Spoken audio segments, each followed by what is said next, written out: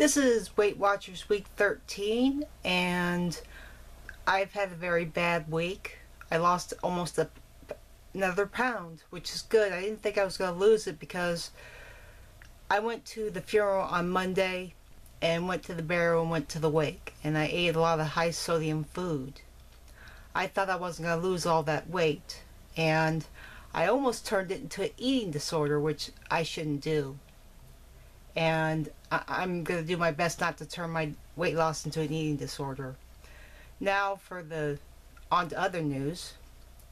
Both my parents are sick from food poisoning, so as of yesterday and today, I've had to take care of them, wipe them, and make sure that they're okay.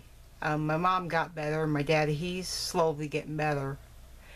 And I decided to hold off the film until I'm done mourning and grieving over my friend that died, and I decided to make the video in honor of him.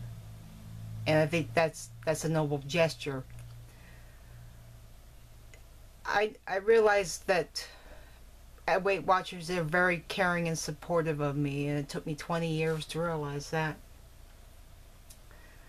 I like going there. I should say I love going there, because they're very caring, they're very supportive, and they want to make sure that you meet your goals. And I don't know when I'll lose my last 30 or 20 pounds, probably by sometime next year. I know losing it by the end of this year sounds really unrealistic. And what else can I say? Except that I am around caring people.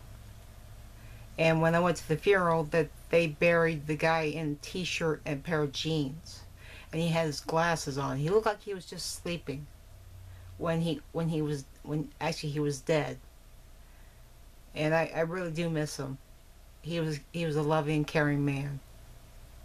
And I'm doing what I can to console the family, and they will get by, and I'm sure they will get by. They'll get past this, and so will I.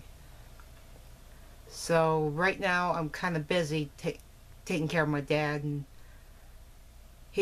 I hope he'll get better soon, and he will get better soon. Why am I saying hope?